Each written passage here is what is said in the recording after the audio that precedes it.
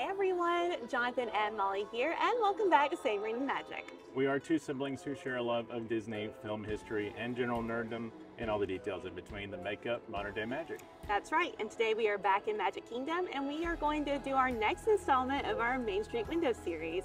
So, come along on this excursion with us.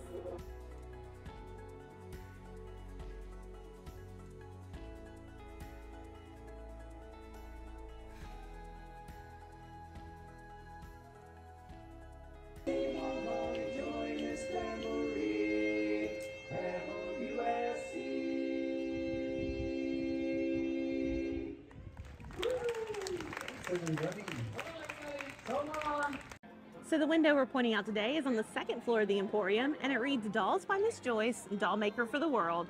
It also mentions that Joyce Carlson has shops in New York, California, Florida, Japan, and Paris. So before we get to her time at Webb, we're going to share a little bit more about her. Joyce was born in Wisconsin in 1923, and she moved to Southern California with her family in 1938. She graduated from Santa Monica High School and then followed a friend of hers to the Walt Disney Studios in Burbank in 1944.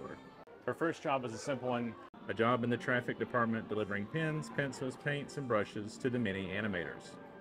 However, she definitely didn't stay there. She was recognized for her good eye and steady hand, so about 6 months after starting, she transitioned into an inker in the ink and paint department. She would work there for 16 years and would end up working on such iconic films as The Three Caballeros, Cinderella, Peter Pan, and Sleeping Beauty. Well, on our way to where we're going, we just saw the best character interactions because The stepsisters. oh my gosh, they're so funny. But anyway, we are walking this way because we know that Joyce contributed to a lot of films throughout the years as an inker, but one that we know for sure is a classic attraction here at Magic Kingdom, and that is Peter Pan. That's right. So let's go honor her by taking a flight through Neverland. That's right. Let's do it.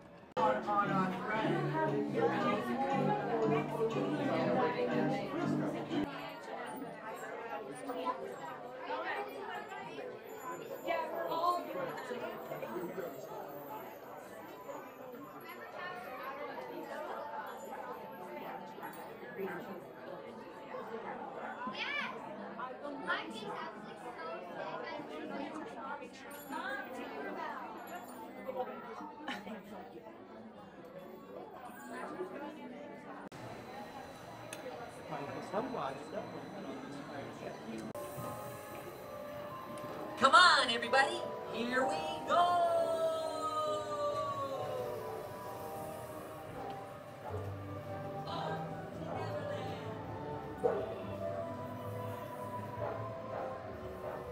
Every time I ride this, all I think about is how much Walt loved this ride. Oh, yeah.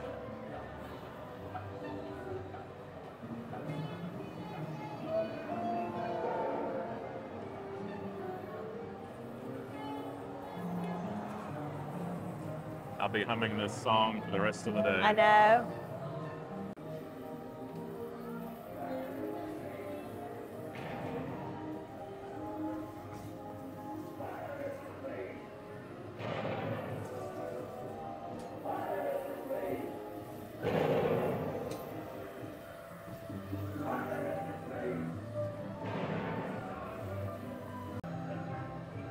There's Ariel.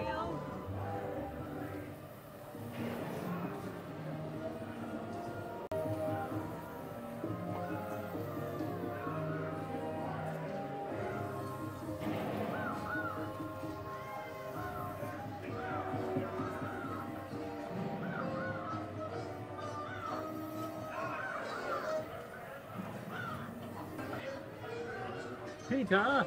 Peter!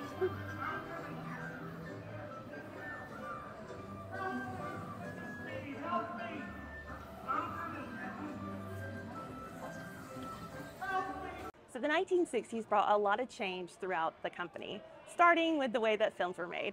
At the studio, inkers were being replaced by the new Xerox electronic process, which transferred pencil drawings directly to cells. 101 Dalmatians would be the final project that Joyce got to work on before leaving the ink and paint department and moving to WED Enterprises.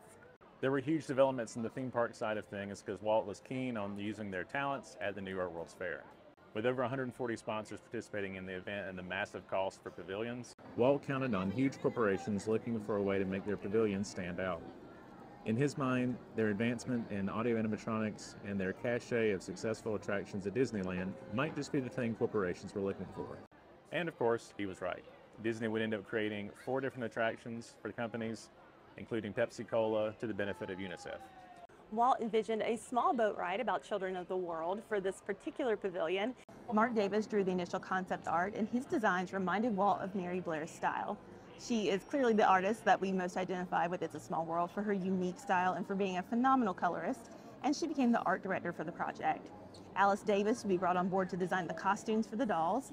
The Sherman brothers, of course, were tasked with writing a catchy song that would embody the heart of the attraction. Harriet Burns would be pivotal in making the models for the attractions, and others like Joyce Carlson would become involved in the planning and execution of it. In addition to helping create the dolls and the costumes, Joyce would help match and create the colors that Blair picked. She also helped with the pieces within Small World that weren't necessarily figures, like the giraffe in the Africa scene. Joyce was also among the small group of artists that helped install It's a Small World in New York. Like so many, Joyce was not limited to merely one project. She was also involved with creating scale models of the appliances and sets featured in Carousel Progress, where she worked closely with Imagineer Leota Toombs. They would literally use chewing gum, wires, and whatever they could find to make these models happen. She would help get Small World adjusted and settled at Disneyland following the World's Fair. And when it came time to recreate It's a Small World for Magic Kingdom, of course, Joyce was tapped as a supervisor. In addition to her innovation and resourcefulness, she had an excellent eye for color. Her focus was on color mixing and the consistency of paint and painting on different surfaces and materials. She was a master, and the next generation of wet employees like Kim Irvine and Maggie Irvine learned a lot from her. Carlson created models and sets for all sorts of attractions throughout the years, from the Tiki Room to Pirates of the Caribbean, and of course, the Haunted Mansion. However, it's her work with Small World that would truly define her career. She would end up helping the happiest cruise that ever sailed come to life in Tokyo Disneyland, as well as Disneyland Paris. Hence her window stating there are locations in New York, California, Florida, Japan, and Paris. In 1982, following her 10-month stay in Tokyo while working on Tokyo Disneyland, she relocated to Florida. She continued to work with Disney on various projects, and she even continually contributed to It's a Small World, helping to develop new figures to represent Israel and Korea. So in honor of her enduring contributions to A Small World, let's go ride it. All right, maybe we'll have audio this time. Last time we wrote it, we did not. We had the spooky overlay. That's right. Also known as no music. It was weird. That's true. Hear it. Gracias. Welcome to It's a Small World. For your safety, please remain seated throughout your voyage, keeping your hands, arms, feet, and legs inside the boat. And please watch your children.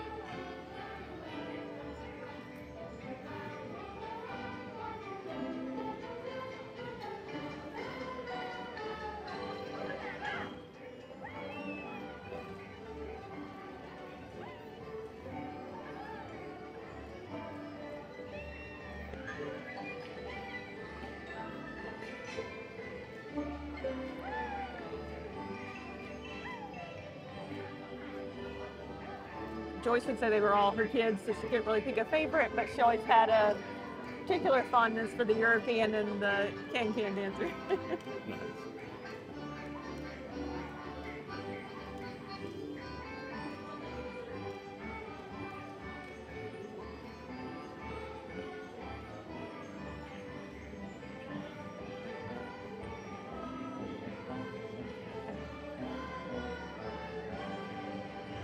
Like those windmills, Don Quixote.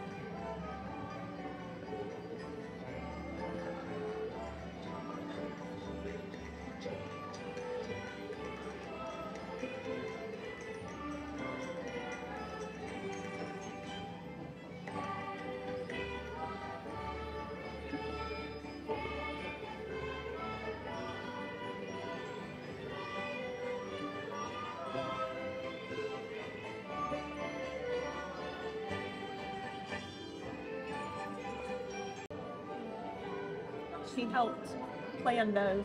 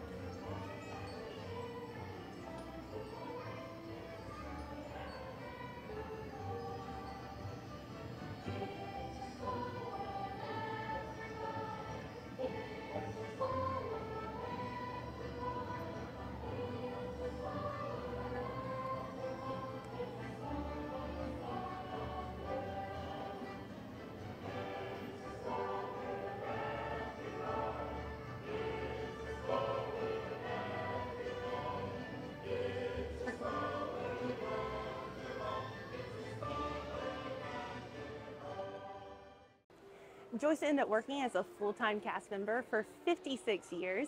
In fact, she was the first woman to hit the 50 and 55 service milestones.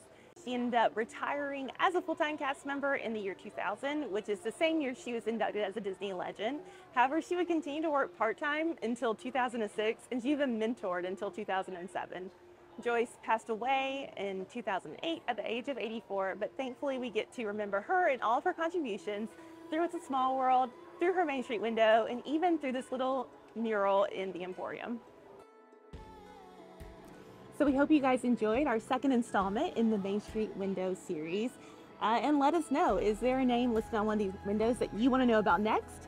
Leave it in the comments. If so, we will be slowly but surely making our way through these windows. That's right. So thanks for joining us on today's excursion. If you enjoyed the video, be sure to like, comment, subscribe, let us know your thoughts. And we have videos coming out every Wednesday and Saturday. That's right. So until next time, Keep savoring the magic.